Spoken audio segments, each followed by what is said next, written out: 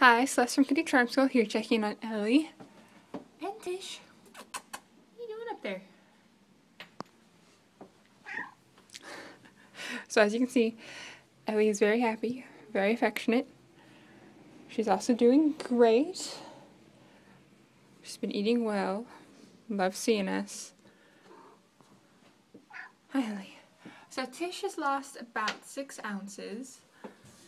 But she's been eating the baby food that we gave her. We gave her a little bit of baby food just to get her eating a little bit more, get her weight back up.